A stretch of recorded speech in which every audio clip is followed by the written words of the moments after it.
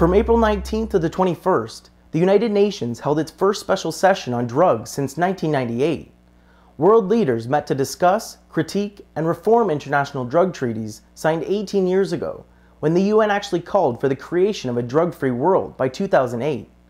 Unfortunately, other than some small changes in rhetoric, the convention has left international prohibitionist policies in full effect. The UN special session was called in 2014, when the leaders of Mexico, Colombia, and Guatemala, nations hit especially hard by drug cartel violence, pressed for a fresh review of international drug policies. During his speech at the convention, Mexican President Enrique Peña Nieto explained why the discussion was long overdue. In recent years, it has been clear that the terms of the debate have changed. A consensus is beginning to emerge in favor of a substantive reform of the current international drugs regime. The so-called drugs war, which began in the 70s, has not reduced production, it has not reduced trafficking, and nor has it reduced consumption of drugs throughout the world. Drugs trafficking continues to be one of the most lucrative activities of organized crime. Inevitably, the illegal trade in narcotics has led to death and violence, mainly in the producer and transit countries. My country is one of those nations that has paid a very high price, a too high a price in terms of the loss of its internal peace, suffering and loss of human lives. We know more than most countries what are the limits and the painful implications of the paradigm that is mainly based on prohibition. According to the Mexican government, between 2007 and 2014, an estimated 164,000 people died as a result of drug cartel violence. On April 21st, Nieto offered legislation to help alleviate this crisis. But instead of more war, Nieto hopes to attack cartel profits. He announced plans to legalize medical cannabis in Mexico, while also decriminalizing up to 28 grams, or 1 ounce of the plant. We must move beyond prohibition to effective prevention and effective regulation.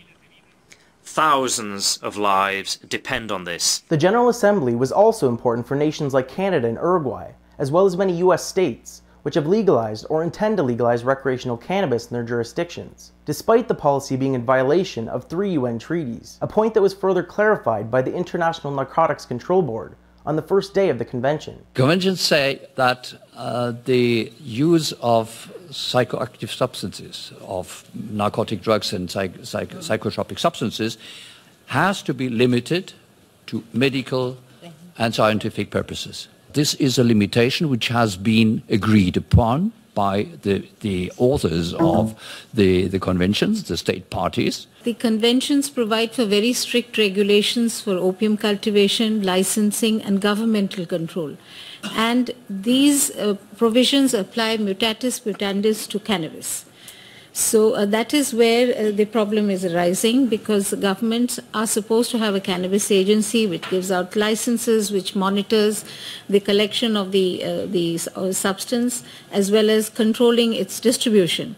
So if you look at the legalization or whatever which is being done in the US states, those are not being met fully. Each of the countries that are signatories, which are the vast majority of countries in the world and territories, if they made a decision outside the conventions, they would be in contravention. The problem there is that if you start contravening one international convention, then, well, what happens to the next one?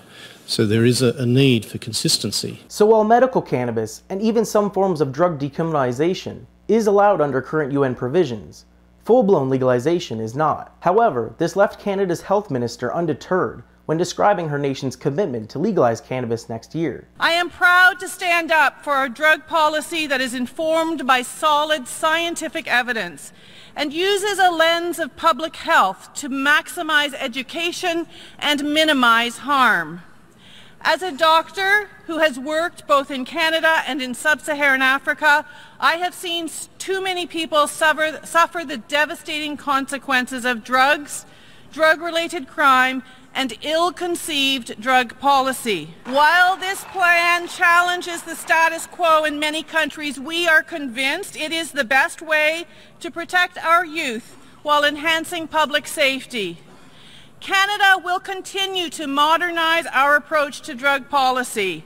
Our work will embrace upstream prevention, compassionate treatment, and harm reduction. We will work with law enforcement partners to encourage appropriate and proportionate criminal justice measures.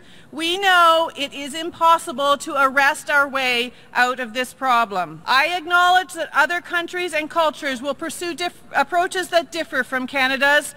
I believe that if we respect one another's perspectives and seek common ground, we can achieve our shared objective, protecting our citizens. Better yet, we can improve their lives. The UN meeting demonstrated the stark divide between member countries over drug policy.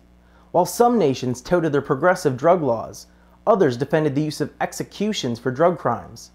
In fact, most of the convention's first day was dedicated to debating the death penalty for drugs, which is currently practiced in at least 7 countries, including Indonesia, China, and Saudi Arabia. At one point, a member of the Indonesian delegation was booed when he called the death penalty an important component of the country's drug policy. The International Narcotics Control Board, as well as the majority of member nations, emphasized the need for a more humane response to drug crimes. Proportionality of sanctions is central to the drug treaties and must be central to a balanced approach.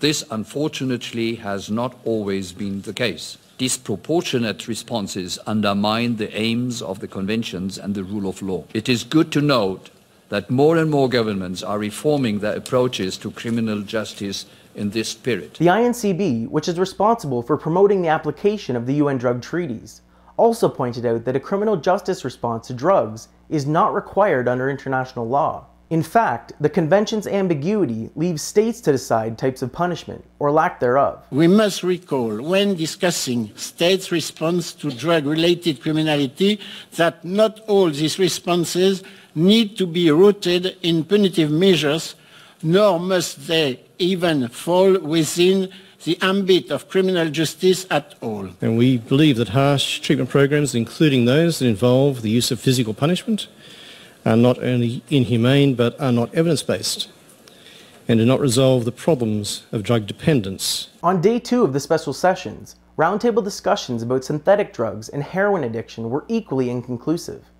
But even before the convention, it already appeared there was little chance the talks would have any real effect on the status quo. The so-called outcome document, drafted and negotiated in March, then adopted on the first day of the UN convention, hindered any real debate or international reform. The UN was accused of allowing repressive countries like Egypt and Russia to exert undue influence on the document's creation, resulting in the lack of a ban on the death penalty and no reference to harm reduction. Consequently, leaders of the Global Commission on Drug Policy, including Virgin Group founder Richard Branson, called the UN session a failure. Branson said the process was fatally flawed from the beginning, and that it may already be too late to revive the international drug control system. The Commission further urged that governments decriminalize all drugs. With its glaring limitations, as well as the diverse range of state drug policies, it was clear the UN Special Session wasn't going to create a more effective and consistent international drug framework.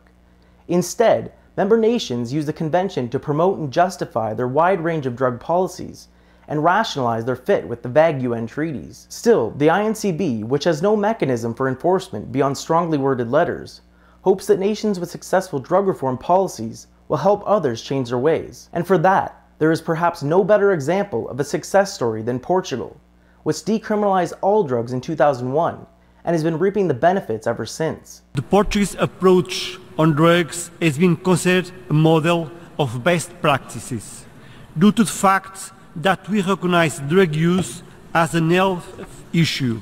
Decriminalization creates a legal framework for implementing policies to reduce the harm caused by drug consumption and to refer drug users to the most suitable responses. Even if the drug users are not in a position to quit using drugs, they still deserve the investment from the state in order to improve their health and social condition. The implementation of evidence-based harm reduction measures is considered to be a key factor of our policy, as they protect not only drug users, but society as a whole. Such measures have proven its effectiveness and should be further promoted and implemented.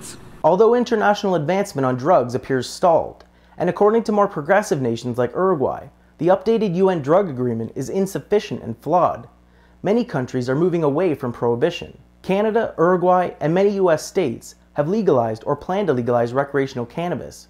Others, like Jamaica, are decriminalizing the plant. Many more are legalizing the medical use of cannabis, including Australia. Furthermore, a number of these states and others have vowed to continue the fight for reform at the next UN drugs meeting. Fortunately, they don't have to wait another 18 years for another international drugs debate. The next meeting is in 2019. Regrettably, people already suffering under oppressive drug policies don't have this privilege.